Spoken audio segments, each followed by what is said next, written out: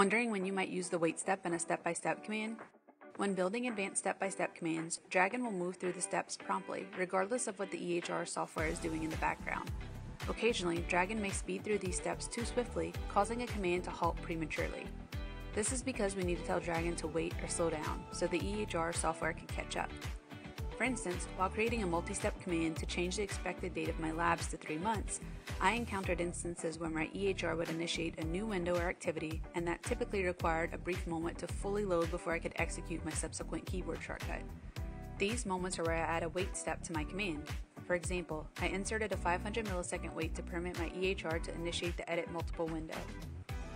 Wait commands are commonly essential when the EHR transitions between activities, opens new windows, or necessitates time to locate information post-search. For example, I needed a wait when using my order AM lab command to allow Epic time to open the order activity before searching for my order panel in an inpatient chart. Similarly, after inputting my Cerner auto text name, I typically incorporate a wait allowing Cerner the time to identify my phrase before Dragon presses enter to insert it into my note.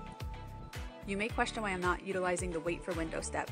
Identifying the appropriate window in Citrix-based applications can be difficult and result in inappropriate wait times, so simple wait steps are used rather than the wait for window for consistency. Thanks for watching, and stay tuned as we bring you more Dragon tips and tricks.